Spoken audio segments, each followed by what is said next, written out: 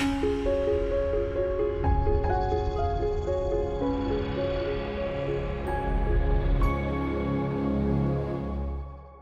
excited to be here. I'm really happy that I received the introduction and very proud to be able to talk to you today about this exciting research area. So having said that, I do still crave your feedback. I say this sort of somewhat tentatively since I've never been to space and I don't have any books that have sold 500,000 copies. But still, I really look forward to talking with you about this today because of several things that we'll go throughout the talk. So as we heard before, from the very beginning in the DARPA Grand Challenge, we've seen some amazing things that have happened in the past in terms of self-driving cars. So here we have Stanley, the car from Stanford, which is coming across the finish line in the second Grand Challenge. In the second Grand Challenge, we only had a small subset of teams who participated. And so I think we had teams sort of from all over the US, but not that many of them. And so what motivated DARPA to continue in this work was that cars that will drive us around in the desert only really satisfy a very small number of people. I don't know how often you've run around in the desert in your car, probably not that much. And so then they held the DARPA Urban Challenge, and here you have Dr. Tony Tether waving the finish flag as another car crosses over. So we saw more involvement from teams throughout the DARPA Urban Challenge because the problem became much more democratized. So in the beginning, in the first Grand Challenge, a lot of the technology and involvement had to do with figuring out sensors and what to do with sensors. And then almost anybody could put that software together because there was so little data coming in and because so many of the algorithms were so close to control systems. But in the Urban Challenge, you actually had a lot more of a challenge in terms of logic. So we moved from things where we were just processing sensor data and making decisions to thinking about the mode that the vehicle might be in or whether or not we can trust those data. And so we needed a broader set of people to be involved, which meant that it needed to be easier for people to get in. And as we've seen the trend in the latest few years, so I have a slide that I gave from a talk in 2014 about states in the United States that have permits for self-driving cars. Even in the last 2 years, we've seen a dramatic growth in terms of the states that now support this in some way. And it's getting even more interesting because a bunch of states have also tried to have self-driving cars, and it hasn't made it all the way through the legislature, or perhaps it's on its way through the legislature. So I'm sort of themed with traffic signals here. Green means go, red means we tried it and we had to stop, and orange is like, well, maybe, right? Like you're sort of not sure whether you should stop or should slam on the accelerator pedal. And some of these states are going in different directions for that same color. And so as we've seen in the last few years, we have more and more interesting things happen. I want to pay special attention to this highlight from Google. Our cars will run over fewer pedestrians. So we've got that going for us, right? So we're going to talk about some of these issues today, like what does it mean to have a safe self-driving car? We'll just kill fewer people, right? It's not really a great argument to have, but if you have great lawyers, maybe it's a great enough argument that you could go with. And so we've seen a lot of this work has now grown out of companies that have a vested interest in figuring out some of the details of self-driving cars for various reasons. So one of the reasons companies are interested in doing self-driving vehicles is that they think that they're going to be able to find out more about you as a driver by sampling the data of the kinds of decisions that you make. And so many of the things that we see in cars today have to do with getting data from the user and then seeing how the user reacts in various situations. But companies like Google are interested in image processing, video processing, et cetera. Those are all relevant to self-driving cars. But not all people who are working in this area are doing it because they just want to make money. Some of them are actually doing it because they want to save humanity. And so here's a great example from Volvo, where their ambition is to ensure no one killed or seriously injured by 2020. So now we're not talking about just finding out more about drivers. We're talking about actually doing something to improve humanity. And to me as an engineer, this is the #1 calling that I have. It's a bit like being in a religious calling, except my calling is to improve humanity through the things that I work on. And so that's my #1 goal for anything that I work on. And in self-driving cars, it's especially true that I want to make sure that I don't do something bad. with the car. So other automakers are also in the business here. So we see Mercedes with their intelligent drive. This is actually a pretty old slide. I think many of the technologies that you find in today's model year for Mercedes are actually using slightly different sensors. But the idea is the same. They want to know the region in which the car is so that they can reason about the kinds of things that they could and couldn't do. And so in other automakers, here's an example from Nissan. Here they were showing some self-driving inside of a parking lot where you might bring your vehicle and you want to go to the cinema or something like this. You just pull up to the front of the parking lot, you get out, and the car goes and parks itself. So it is worth saying, too, that many of the technologies that are required to make this work are pretty expensive in terms of sensors, or you might need to have a very controlled environment. So the environment for Nissan is that they have a parking garage that has cameras all over it, and they can use those cameras and other sort of real-time embedded systems to figure out where all the cars are. So they know everything about the environment. And this is a trend that we've seen also in self-driving cars, that environmental perception is actually pretty expensive and tricky to do. So anybody here ever heard of Pareto optimal solutions before? It's not a necessarily very common term, but I'm glad to see many of you have. You've probably, no doubt, though, heard of the 80-20 rule, that 80% of the results come at 20% of the effort. And this comes from Pareto optimality, where you have to choose what you call the sweet spot. So how much effort am I willing to put in based on the amount of reward I expect from that effort? And this guy, Vilfredo Pareto, was not thinking about it in terms of self-driving cars or math. I think his motivation was actually arable land and how much crops you could get from land or something like this. But the idea is still very similar. So in the beginning, we wanted to drive across the desert, and we could do that, but we needed a lot of sensors. And then we wanted to drive on city streets, and we could do that, but we still needed a lot of sensors. But where's the sweet spot?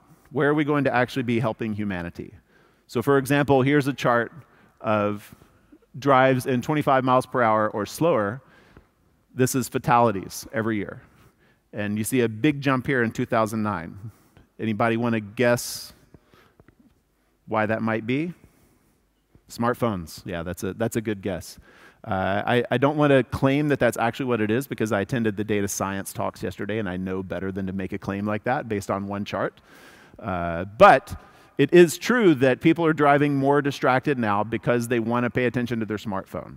But for me, like if you think about 25 mile per hour zones or less, many of these zones are school zones. So I want to make sure that we can have technologies that's on board so that we can make better decisions even at low speeds. So reviewing back now what kind of technologies we need in order to make great decisions for autonomous vehicles, we have a slide here from one of the teams in the DARPA Grand Challenge from Ohio. So we see some rangefinders on the side. I think I have a little thingy here. So we have some radar bits here. We have an inertial measurement unit, which is under here. This is a rate gyro usually that tells you about attitude changes and acceleration. We have some rangefinders on the side, laser rangefinder in the trunk. We have GPS on the top, a secondary GPS, because the GPS error that you can expect at any time might be around 1 meter. And so you want to have two of them more than 1/2 wavelength apart so that you can do better than that. And then we also have some visual information here. So this is a fairly old kind of setup for autonomy, but you can see there's a lot of sensors on there. And Google actually is making great strides here, but they still have a huge cost for their vehicle, about $250K just for the equipment. Anybody interested in buying a car at $250K right now? If so, I'd like for you to also donate to my university, because I think you have money that you're just willing to set on fire, right? So bring now to the bear. So we've seen the examples from Google, and many of you know that Tesla also is interested in the autonomy market. The Model 3, which is their newest vehicle, is it selling for about $250,000? No. So there's a pretty big discrepancy here, right? Why is it that Tesla can do something for $35K, and that includes the vehicle cost?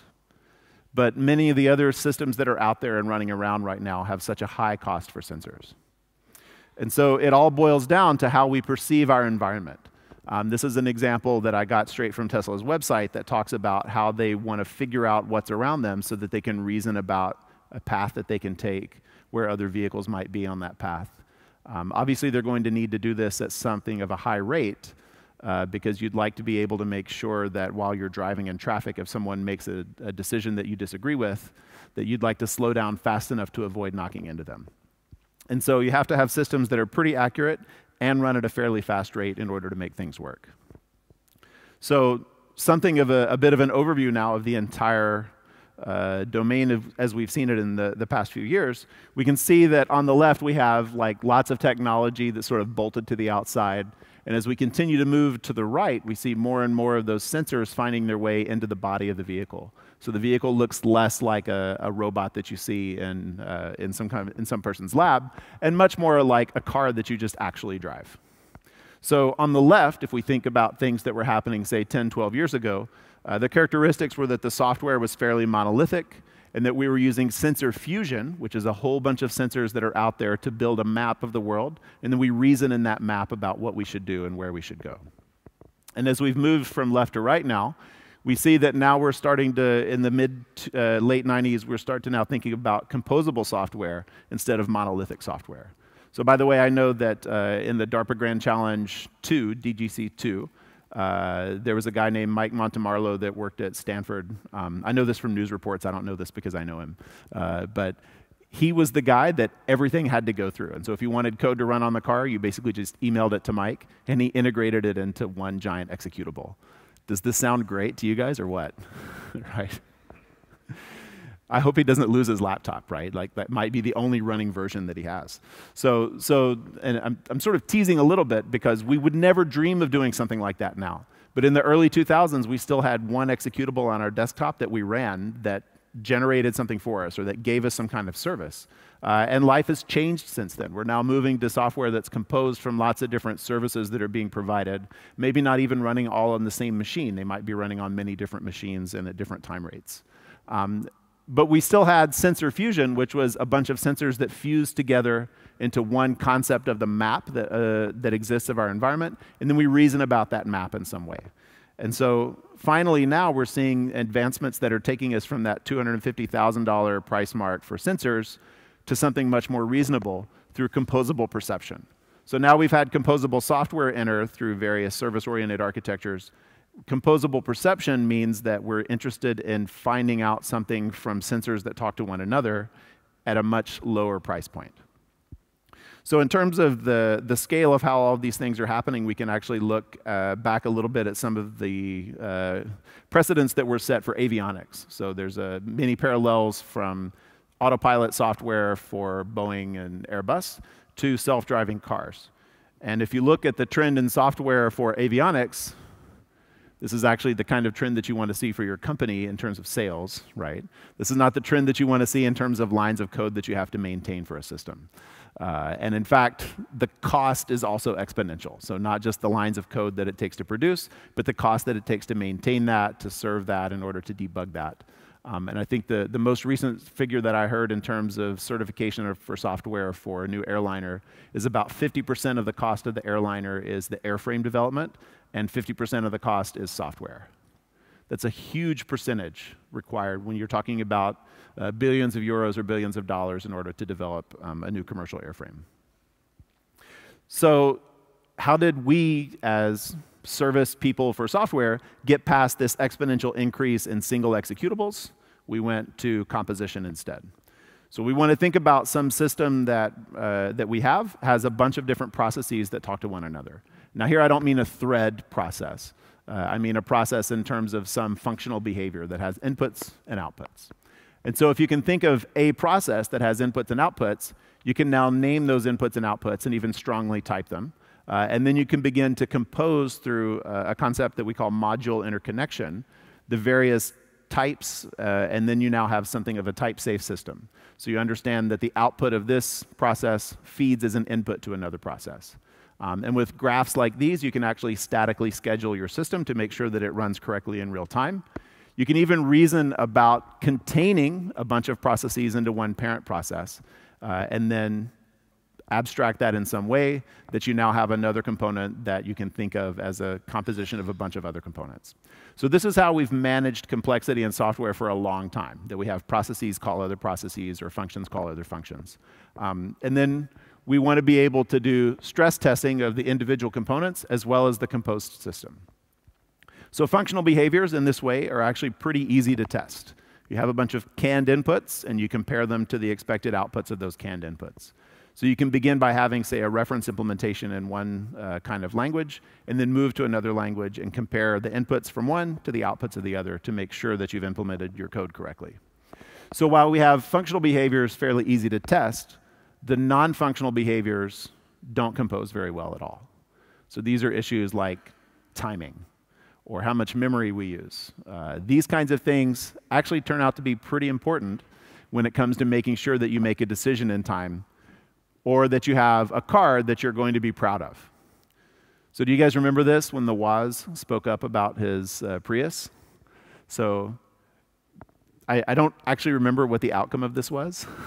I don't know that he actually was able to take it to Toyota and demonstrate his use cases, but he thought about his car like a software process. He had a well-defined set of sequence of interactions, and from those sequence of interactions, he could generate, he claims in the article, an output which doesn't actually match with what should happen. So he had essentially a sequence model that gave him an exception condition for his car. This is how we think about our software systems, but it's non-trivial to do that for hardware systems where you have lots of different things interacting at different timescales. So I actually always wondered why, if you were in a car and the accelerator went out of control, why you didn't just shift your car into neutral, right? Maybe that's because I used to drive a stick shift, right? I don't have one anymore, but in a stick shift, you can pretty easily change what your car is doing at any time. With an automatic shift, it actually works too. But this is not always a good way to escape something bad that might be happening. And so this is an example of a video from a guy who's driving along in his Tesla, and his Tesla actually steers into oncoming traffic. I do not recommend doing this, by the way. So in terms of now the interaction that you have with your vehicle, how comfortable are you in going out to buy an autonomous car right now? Anybody? Anybody? And so as I pointed out before, if your accelerator's out of control, you have a lot of time to react. You can just shift your shifter into neutral, and then your engine will explode, but your car won't crash. And so I'd rather have my engine explode than to do a head-on collision with someone any day. But the time that you have to react in this situation is not long. And so thankfully, the driver has his hands pretty close to the wheel, so he senses himself going over, and then he shifts to the right. But we also have examples. This is from the same story in the Daily Mail about somebody who's driving along. I think this is just outside of Seattle. And his hands aren't on the wheel, and he senses his car sort of like shifting over to the right. And so he just grabs the wheel and starts to turn to the left. So you have to be really vigilant if you're using a system like this. But the cost of failure is actually pretty big. Like this would not be good if it were to end up like this. So this is where we start to think about, like, how would I test a system like this? Or alternatively, how would I design a system like this so that it can be used in a fairly good way? So I really did appreciate yesterday the talks in the data session, because many of the folks there who were talking about algorithms for machine learning or techniques for machine learning had an architecture which is sort of described in this way. So I want to point out that things over here on the left, these are related to training data that we have and outputs that we expect from those training data. So the canonical example that's used for this is pictures of cats, right? Because cat videos are really what makes the internet run. It's not really used for anything else. And so we have a bunch of pictures that have cats in them. We feed them into our learning algorithm. And some of those pictures are cats and some are not. And then from that learning algorithm, we generate a runtime algorithm, which might be a bunch of matrices and weights of matrices, et cetera. But then at runtime, we take in those data, feed them to our runtime algorithm, and we expect similar kinds of labels to come out. So how does this fit for autonomous vehicle design? This is actually where some of the composable perception ideas start to feed in. So many of the ways that we can think about reducing the cost of the sensors of autonomous cars have to do with using much cheaper sensors that give us the same or similar kinds of behaviors. So here we can see that we have an autonomous controller, which is getting information from the environment somehow. And it's feeding its output into a learning algorithm and comparing that output to user input. So this is actually a really unique way to think about how do you design an autonomous controller with a human in the loop.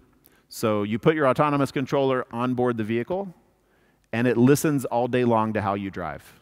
So in various situations, whether you slow down or speed up, how close you find yourself following another vehicle, as well as what other vehicles even are with the onboard data and sensor data acquisition and sensor technologies that we have. And so then you feed all of that into your learning algorithm to generate new versions of the autonomous controller. Again, in this case, we're not using the autonomous controller for anything. We're just learning information about how the system could behave based on how you drive.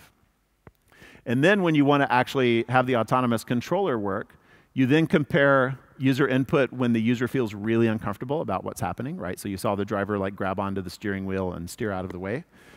So here now we're actually saying, hold on, I just found an exception condition. I want to take that exception condition and generate now some new user inputs some new algorithm work so that I can see why is it that I responded in the wrong way.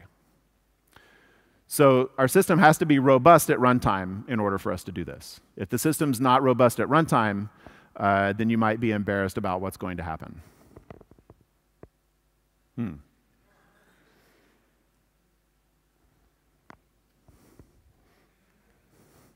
The joke's on you.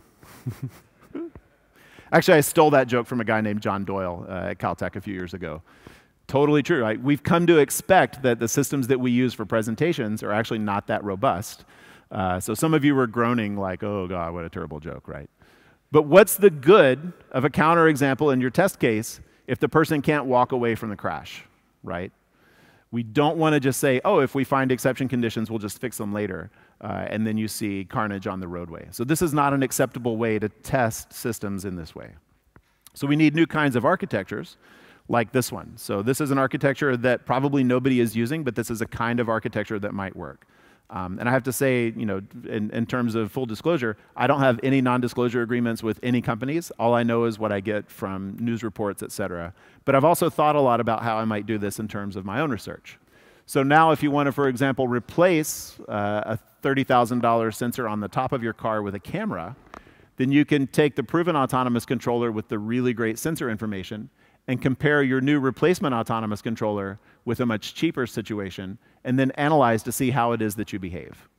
So you can compare the outputs of one controller with another and generate new exception criteria while you still have the existing architecture doing safe things for you. So this will even also work if you have a user instead of an autonomous controller making those kinds of choices. So now you can find out about those exception criteria without actually having an exception. And you can check what we call the functional and non-functional viability of some new process in a nice way. But you still have to worry about other kinds of things for self-driving cars.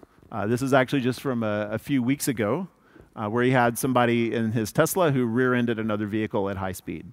And if you dig a little bit into this, the driver's like, oh, I totally thought the car was going to stop. I was sitting there waiting and waiting and waiting, and then when it got too late, I slammed on the brakes. So Tesla went back and they looked at the data from the person's car and said, actually, you hit the brakes a long time before this and you disabled the autopilot.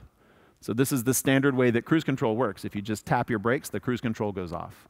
And so he was a little nervous before and maybe didn't realize that he'd tapped the brakes. He still thought the vehicle was going to take over, and then it never did until it was too late. And so this is what's typically called in avionics as mode confusion. So the pilot in an aircraft, if they have mode confusion, can end up pulling up on the stick instead of pushing down, which is what happened in the Air France crash from a few years ago. So you really need to understand the state of the vehicle and the state of the software in the vehicle if you want to make safe decisions. So now we need to be able to think about where all of these problems are taking us and how can software help. So we have lots of different kinds of problems. We have unclassified runtime data from lots of different kinds of sensors. We have models that are opaque. They don't actually appear in equation form anywhere. They're just components that run. We have sensors that are maybe going to go out while we're driving, so we want to be able to respond to that. We have issues of liability where we need to be able to take care of things. We have the cost of sensors going down, and then we also have the need to certify our software in some way, because drivers are not going to be happy to buy a car if they think at any moment that the car might crash, and it's probably still going to be their fault. So there are lots of big questions here that we need to be able to address. So in terms of, this is our vehicle here at a a fundraiser event that we had a couple of years ago at the University of Arizona. So we have 1, 2, 3, 4, 5, 6, 7, 8, 9, 10, 11 people here for our autonomous car. This is a joke sort of left over from the DARPA Grand Challenge days when we said, yeah, we only had a team of 20 people for the car with no driver, right? But we need to do better than this. We need to have issues that scale better in terms of workers and how many people you need to have working on the project, as well as the amount of confidence that you have in your system. So this general area, the area that I work in called cyber physical systems, isn't easy because of this reason. So we're interested in things where we have intersection of control systems, communication systems, and computation systems. So many of you have had classes that interact in 2 of these areas, but the classes that interact in all 3 of these areas are few and far between because the prerequisite is to be an expert in all of those other areas. And it's not easy to find someone who has those kinds of qualifications, especially not, for example, at the undergraduate level. And so the reason why it's hard is that you have, essentially, if you're doing something like real-time control, then you're assuming that there's no problem in communication. So you sort of hold fixed this one bit and say, well, we're always going to have reliable communication, and then you solve a bunch of other problems. So when communication becomes unreliable, now suddenly it's really hard to do some of those things with the assumptions that you'd made. So we have lots of examples where we've worked on this in the past, data from the house in Arizona, and I thought that I'd turned that off before. It's not that I don't want you to hear the sound, it's just that I have 4 videos with sound, and so hearing all 4 of those sounds at once doesn't make a lot of sense. So this is a competition of a bunch of undergraduates working that involved them using a simulator to do a lot of their design, but they're actually picking up mosquito traps. This is sponsored by Microsoft. The project has to do with being able to detect the flow of bloodborne illnesses. But it was a bunch of undergraduate students that were able to leverage a simulator and then design a really complex cyber-physical component to pick up this trap so that they could automatically pick it up and deploy it without depleting their batteries or without having to send somebody out into the jungle to do something that would put that person in danger of being bitten by a mosquito. So then we also have examples from avionics over here where we're using boundary level certification to make sure that the vehicle is moving along in a way where it's going to avoid collision at all times. We have something here where we're actually sending floating sensors downstream using the same kind of algorithms that you use to detect traffic in a traffic flow. We want to detect things in water as water flows. And then over here on the left, we have an example where we're actually correlating the cost that it takes to cool or heat your home with the amount of temperature change that you think that you need. So it'll actually help you figure out the set points that you should use based on how much money you're willing to spend. So all of these things are things where you have to think about the communication aspects, the computation aspects, and the control aspects. And the systems have to be able to interact on multiple levels of timing and closing the loop. And so this is a slide that I really like because you see lots of big things. So like over on the left, you see issues of being able to change my lifestyle. How would I want to do that? What kind of choices should I be making that I won't see the results from in, say, more than 30 days? So, deciding how to eat better or how to do exercise can be hard to stick with unless you know that it's going to eventually pay off. And then over here on the right, you see things where this is actually so fast that for many of us, it's instantaneous. So we see things on the left where the time constant is so big that you need to have public comment or regulation in order to make sure that as a society, we make good choices for things on the left. For things on the right, these are actually only possible through automation. We can't imagine always having a human in the loop there. And for the things here in the middle, well, these are things that we've typically been doing on our own, or that we think we've been doing on our own. And so autonomy is moving from this region here, where the timescales are really fast, further to the left. And we need to feel like we're in control of those kinds of things. But more importantly, we need to be able to specify those kinds of things in software in a nice way. So the 2 paradigms that are commonly used in order to do this are discrete mode control, or discrete systems descriptions that you might see in state models, state flow, state charts, however you want to think of it. So these are typically reactive systems where you receive an event, or you register for an event and receive it, and then you react. And then we have on the bottom what we call functional models or time-triggered models, where we're operating always on the most recent input that we received, no matter when we received that input. And so these time-triggered models are really good for describing things like control systems. For describing things like state changes, we need models like at the top. And so the issue is that these models don't always compose in a nice way. We need a bunch of theory to help us figure this out. So going back to this example of how much time do you have to react to your self-driving car when it starts to behave in a bad way, you'd really like to know the controllers that I have will be able to make that reaction time correctly. So I want to give you a little teaser of some of the research that we do in this area by showing you some examples of how you can think about this in a new way. So if you think about as your autonomous car is moving, you're collecting data and you're making a control decision. Then you collect more data at a new time and you make another control decision. And you hope that your control decision completes before you actually get your next state update. Because if it doesn't, then you've missed a deadline. And missing a deadline in a hard real-time system can mean system failure. You really don't want to do this. And the reason why is that you might be wanting to avoid some kind of an obstacle. And if that obstacle is moving, then you want to be able to react to the motion of that obstacle in real time. So as you're moving around this obstacle, you might actually have a small margin for error in order to get around it. And this is true for those of you who are drivers. If you wanted to avoid a bicyclist, for example, that's on the path and there's an oncoming vehicle, you need to be pretty sure of how your system's going to react as you swerve around.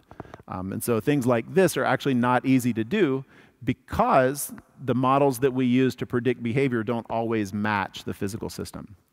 So if you pick a pretty accurate model in order to make sure that you avoid this obstacle, it'll take so long for you to make a decision that you'll actually collide with the obstacle here.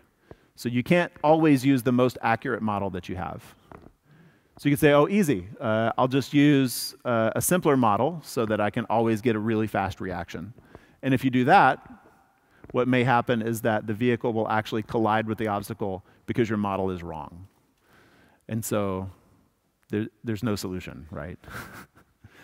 Well, we need theory in order to help us understand what it is that we need to do. So we have these competing constraints. One of them is that we need to be able to avoid obstacles. We need to have really fast decision making, but we also need to have really accurate models when we need them to be accurate. And so the research in this has to do with exploring what's my design space and how can I integrate what I know about software and software response times in order to perform this computation in time with a model that's accurate enough. And so again, in order to do this, we use some of the classic tools that are out there for control systems. The most common tool that's out there for control systems is Greek letters. And so for those of you who were afraid that you wouldn't see any equations in this talk, I'm happy to say I have some. But I'm not going to go over them. I just wanted to tell you that we use math and it's magical, right? So this magical math tells us how our system should behave, but it's not easy to code it up. So we need to take advantage of other kinds of tools in order to make sure that this works.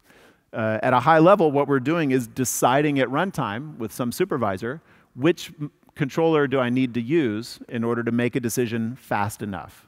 And that's going to depend on how much I'm going to be steering my steering wheel in large part and how fast I'm going to be going. So as a teaser, you can see a difference here between two models that we're using. This one obviously has more Greek letters in it, so it's much more complicated. But more interestingly, it has 6 modes of 6 state variables here, and here we have 3 state variables. We have the products of a bunch of sines and cosines here, and so this is actually what makes this harder as a model is not that there's just more states. It's that if we want to optimize our system, then the gradient descent algorithms that we'll want to use at runtime might take much longer to converge. And the reason that we have to have a lot of these other variables has to do with the stiffness of our tires and the various masses that we have of each tire, because these react differently at different tire angles and at different speeds. And so if we want to know our behavior at those speeds, we need to have a really good model of the system. So the overall approach that we have here is that we want to take the difference in our current state and compare that to the difference in the predicted next state and choose the smallest value that we have there. And so this describes essentially which mode we need to pick. So in order to figure this out, we actually have to know how wrong our model is, and we also need to know how long it takes for our system to make a decision with that model. So now you can see these non-functional parameters coming in, like the timing of your system, and how the timing of your system is going to impact a decision that you want to make. So actually, for most of us in this room, timing is just something that we always want to shrink, right? As long as it's getting faster, we'll always be happy. But in real-time control, sometimes you're actually not always just wanting it to be faster. You just want it to be reliable. You want to know that the decision will always be done by a certain time so that you can provide an upper bound for how your system should behave. So we can compare these somewhat graphically, which eases the strain of those of you trying to read the equations. And we can see that one mode has a lot more error than the other mode here. So when we have a high steering angle and high speed, there's a lot of error in these models. But at low steering angle and low speed, the models are actually pretty close to one another. And so that will enable us to choose that other model. And we can even normalize this by the execution time. So I want to just point out here that we have an execution time that's averaging or pretty close to about 50 hertz here. So we have 0.02 seconds return for our simple model and 0.05 seconds return average for the more complicated model. So it's more than twice as slow to use the more accurate model. And now we can take this into account and normalize how our system should behave. So we normalize this in this thing called uncontrollable divergence, which tells us, depending on which model we're going to use, how far we will travel before we get a new return time, and how bad our estimate will be at that return time. So if we use our much accurate model, such accurate, wow.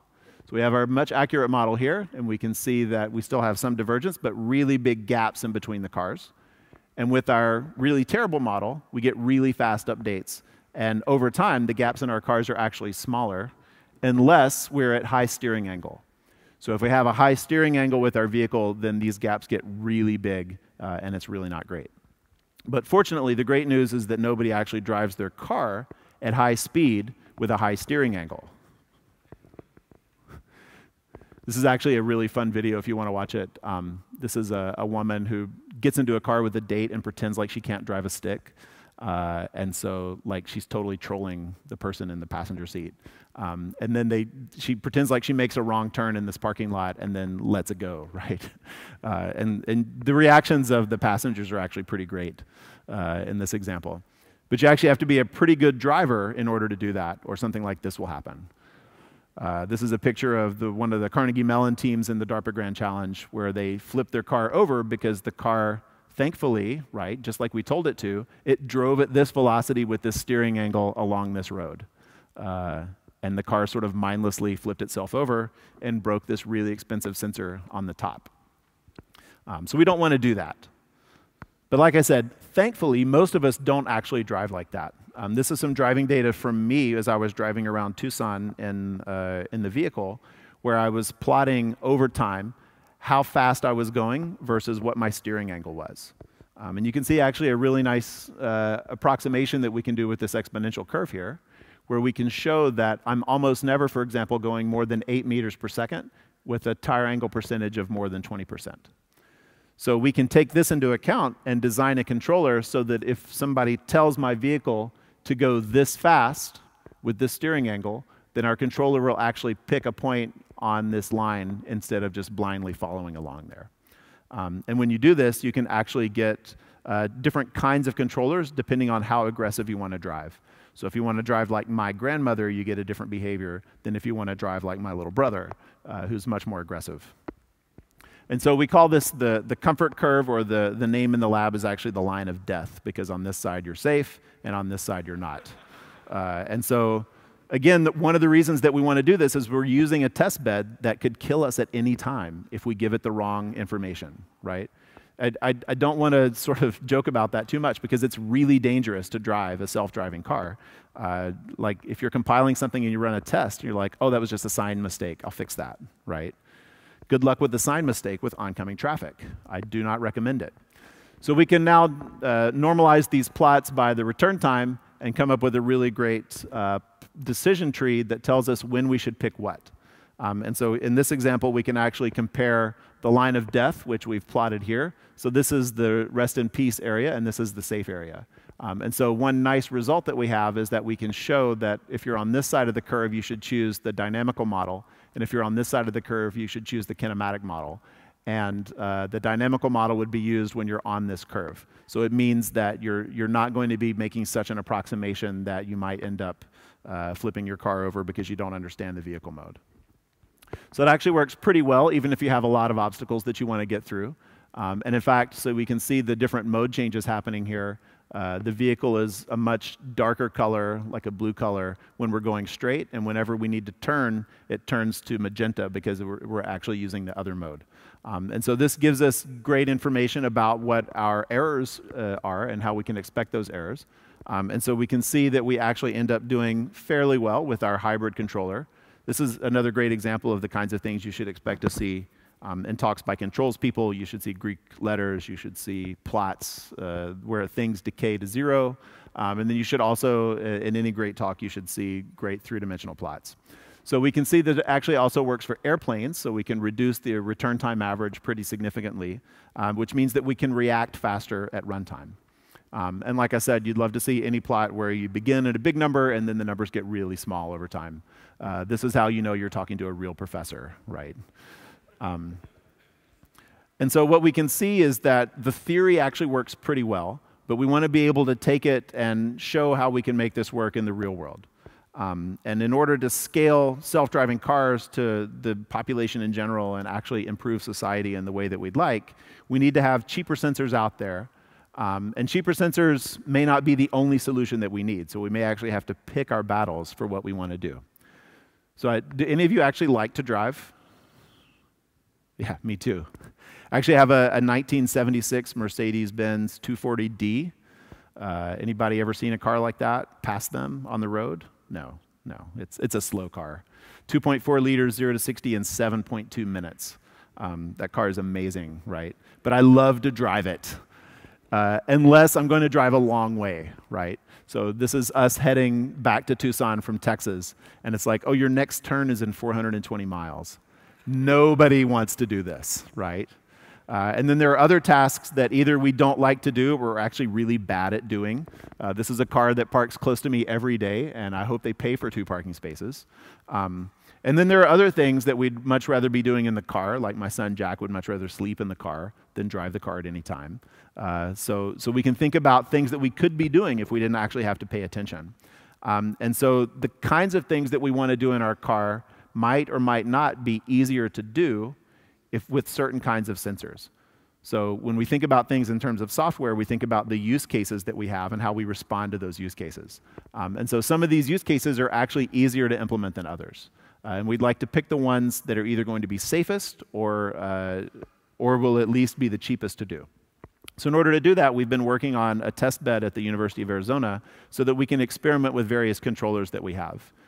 It's a Ford Escape hybrid car, I think from 2008 or 2009. This is me putting all the computers in the back of it. I don't actually move this fast unless I've had a lot of espresso. And we actually have a bunch of safety things in here. So we have the ability to put it in pause mode. We can push an emergency stop at any time, which locks the brakes. It doesn't actually lock the brakes. It just issues a brake command, and the ABS is still triggered if you need it. We have what's called a dead man switch, which means if we don't get any information in a certain time, that the vehicle stops. So this is the kind of safety feature that you need in case your controller optimization algorithm doesn't come back. And now you don't want to just continue issuing the last command as long as you go if you lost communication with some piece of your equipment. So we have a couple of hardware additions on it for safety. We have this cool spinning Velodyne sensor that gives us data that look like this. This is us just driving around in a parking lot. You can see here we have a light pole that we can see. This is a passenger van over here. And actually the resolution of this sensor is incredible, which also means that the data files that you save from this sensor are really big. Just a couple minutes can be like 5 or 6 gigabytes of information. And so we also have on board an inertial system which we use in order to see where we've driven and where our data is reliable and where it's not. But even with just an inertial sensor, you can do some cool things. Here we're now in simulation. You can do some cool things like check to make sure that you actually follow a path correctly. And so this is from the simulator that we use. You can see that we're actually trying to follow some path, and we may or may not be following it correctly. I think here I actually try to add the trajectory so you can see what it is, but I'm going to skip that for now. So with those interfaces to the vehicle, we can abstract how it is that we want to control it through models. And I typically use something called domain-specific modeling for this, which is a very common approach for lots of complex systems in order to scale how you interact with the system. So if you've ever used SolidWorks or LabVIEW, Simulink, et cetera, this is a very common approach here. And so if you have a fairly simple idea for how you'd like to interact with your system, You can design a modeling language using concepts from UML, where you can specify the types, their allowed associations and labels, and then you can generate at the end result a diagram so that you can draw this kind of system. And with that diagram, you can then compose various bits of software really fast. And with this kind of composition, we can now take on an agile approach, which I tend to use the spiral development process, which is a kind of agile process. And unless you don't think it is, and then we can talk later about whether I should still say this is agile. And so our approach is that we do some simulation in MATLAB. We replace noisy data with data from MATLAB that's clear with noisy data, maybe some noisy data from the actual car. We check to make sure that we can do the same thing in simulation, then we move it to Simulink, generate the code, run the generated code finally on the actual vehicle. So this allows us to go from 0 to 60, if you will, in a very short amount of time. And every summer, we actually have students who come and do things with the vehicle in a span of less than 10 weeks. And so you can see like the impact that we have here is that each one of these students showed up knowing absolutely nothing about the car, and 10 weeks later, they were able to make the car drive and do amazing things, largely because of the scale of the tools. And so you can actually, if you go to our YouTube site, you can see lots of videos that they have, as well as videos of our simulator doing stuff. I want to highlight just a couple of them. Here's a team last year that used an Android cell phone to do in-car following and stop-and-go traffic. I earlier made sure that the sound was off on this video because they were so happy that it was working. They said a lot of words that no one should hear. Which I didn't notice until one day I plugged in the sound in a presentation. And I was like, oh, wow. Had no idea he could even say that, right? But you know, the amazing thing about it is, again, you know, he's just holding his cell phone here. How great would it be to rock up to your car, plug your cell phone in a holder, and then not have to worry about traffic until you got to work? That's coming. That will happen. Here's another example from two other students, Isenia Velasco and Charles Johnny. They actually did an implementation of that switched model predictive control, again, in less than 10 weeks through the scale that's allowed by the composition of our modeling tools. You've maybe seen people using a laptop while they're driving before. It wasn't very safe. I actually wasn't really happy that Charlie was doing it here, but he still sent me the video, right? And so some of these amazing things, you know, get us a lot of publicity and press. But for me, part of the interesting impact has to do with, you know, the smile that you see on the faces of the students as they're doing it, and the fear that you see of the other people in the car with them. This is actually Kennan's mother. You can imagine like teaching your child to drive and then later riding in a car that your child taught to drive. But if we can do this kind of system implementation with pictures, how young do you have to be before we're going to trust you to draw something that you want to have the vehicle do? And so we're actually looking and seeing how small we can shrink this. Recently, we did some work with a middle school that we have in the local area where we found a bunch of robotics students that were doing tabletop robotics. And so they already knew how to control a vehicle like this one to move between dots based on planning. And so we developed a domain-specific language here. This is my student, Matt Bunting, who did a lot of this work, talking with the instructors there. And so the students actually show up. They get a nice domain-specific language in order to plan their trajectories. They synthesize that to run on the tabletop robots, and then they synthesized it again and ran it with the actual vehicle. And so here you can see, sorry, I skipped a little bit there so we could see a little bit faster here. So we went from the idea to the platform, and then the students actually get to see, you know, the vehicle doing cool stuff. They get to see all this nice sensor data to sort of get an idea and a picture about what's out there, what a career in technology might mean for them. And it's especially meaningful, I think, for students because we get reactions like this one. This kid was actually really happy, right? But this is the group of students that was affected by this. And maybe one, maybe two, maybe 10 of these students later decide to make a career out of technology that never would have before because of some impact that I had. And I want you all to think about those kinds of things that you can do as well for how you can have a great impact on someone, especially populations that might currently be underserved in engineering. So in order to make it more available, even further available, we also have the ability for you to download a copy of our test bed to simulate and test it. You can find this link from my Twitter feed as well. We actually expose everything on our vehicle through ROS, and so you can download a ROS simulator that allows you to do cool things like build a Simulink model and then push a button and generate the code, and then watch the vehicle follow your Simulink model. So we have lots of these examples on our YouTube page where you can see us working through the tutorials, and everything is open right now. So we just made a pre-release of our very first release a couple of weeks ago.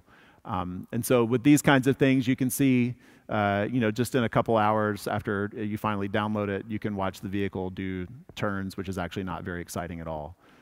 It'll just do this all day. But this is our open loop test, one of the very first unit tests we sort of had for the Compose system. And then you can later do things like this, so you can check to see how well our safety system is working. So we actually are commanding the vehicle to drive straight into the house. And it doesn't. And so you can actually experiment with this as a person. You can just click on the vehicle and try to move it around and see whether you can, because in a simulator, you're sort of like God. You can just pick things up and smite them. And so in this case, I'm just moving it further back on its trajectory, and it still tries to plow straight into the house because it's being told to move through the house. And so at some point, you might actually get tired of doing this. I don't get tired of it. But we keep moving, and it's trying, and then it gives up again, right? And so then finally, the obvious thing that you have to do, let me change it here. The obvious thing that you would do if the house was in your way is not steer around the house, but just move the house out of the way. And then the vehicle takes off, right? So we have on board in our composed system a way to intercept commands that we know are unsafe and say, no, thank you, I will not be doing that. So what's next? Where are things going? And what kinds of things can you do? So we're interested in regression testing. I think did you want a picture of that? Sorry. Some of these, I tried to make the font really big so I wouldn't forget that this is like the end of the presentation. So we need to have real data that we're getting from real vehicles. This is the metric for success for real systems, that we can no longer test on our own archived versions. We need to be testing on real things. And this is something that many of you who are in production systems know, that you need to have a test version, but there are some things you can only test on the live thing, and you don't want to mess it up. And so the difference in our architecture for replacing a module is actually, for some enterprise system, is actually not that different from how we can architect it. It's just that the requirements might involve lots of safety conditions. And so in order to make this scale and to make more people to have an impact, you'd like to be able to have great impact for data curation so that you can make your data sets available to other people, that they can run their algorithms on it and see whether they agree with you about the system being safe. But then finally, one thing that I really want you to think about is how to inspire the next generation and give opportunities to people who may not have those opportunities, whether it be through talking to the schools or visiting schools and doing things. Maybe it's taking on board a mentor over the summer who has nothing to do, or you think they have nothing to do. These kinds of things really will inspire next generation. They inspired me when I was a young child to end up in the career that I'm in. So we have lots of things you can read. I did not do all the work. Most of it came from all of these folks who have done amazing things. 3 years of CAT vehicle. We actually just started the 4th year last week. And of course, none of this would be possible without the support that I have from various funding agencies and generous donors in the United States. So thank you very much. Again, don't forget to do this. And thank you all. I look forward to talking with you more.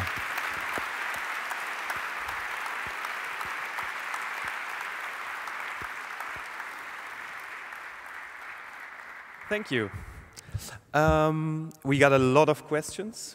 Unfortunately, I can only choose 3, so my apologies. But I think Jonathan is hanging around here all day, so you can ask all the questions. And I would highly recommend to listen to a podcast he made, where he answered 2 hours questions around self-driving cars. So I think it's called Omega Tau Podcast. Just Google it. And then you get all the answers I cannot ask now. Okay. One question was, what are your thoughts about security against hostile takeover of the car system? It's not my research area, but this area is definitely important because we want to be able to scale to more vehicles. And the most reliable way to do that is to have the vehicle tell you where it is and what it's doing. But we can't trust that vehicles will always tell us the truth. We need to verify that. And then we also need to have some idea that the systems on board the vehicle haven't been compromised in some way. And there are no easy or fast solutions here. because the adversary might be thinking more steps ahead of you than you are. And so really the only way to do this, I think, is the same way that we handle security for servers, which is lots of patches and the ability to check some things to make sure that it's the version that you know that it is. You mentioned the high cost of self-driving cars. Even if the cost doesn't go down for all the sensors and stuff, is it still economically feasible if companies like Uber buy expensive self-driving cars and we just use it on the fly? So even if it's like 5% more expensive, it should be cheaper than it's now? Yeah, I think that that's one model that will probably work, and I think that we'll see taxis that are sort of 2 to 3% within all of the cars that might be in a traffic flow might be taxis that have these kinds of capabilities. We're sort of already doing that with aircraft, that the aircraft is too expensive for any one of us to use, but we share it with one another. And I think that that also may work for people to be trained inside how to react to different things. So. Okay, last question. Oops, I have to find it. Who decides if the car should protect the passengers or bystanders when an imminent crash is detected? What if the car can detect age or other factors of the soon to be implicated? So I think yeah. Do you crash in rather into an old person or into three? I encourage the questioner to attend the philosophy track later today. So in this case, the question is a viable one, and I think there's a patent already out there from Google to explain why they will always crash into a minivan instead of to a semi-truck. And there are reasons to think about why you might do one thing over the other. But faced with a decision like this, we're now left to the philosophers and to the authors like Asimov, more than we're left to us. So at some point, somebody will have to make a decision for what that should be. But that's a terrible kind of choice to make for even a regular driver. So I look forward to talking about that in the coffee break, but I have no answers for you. I'm sorry. Okay. Thank you, Jonathan. Thank you very much.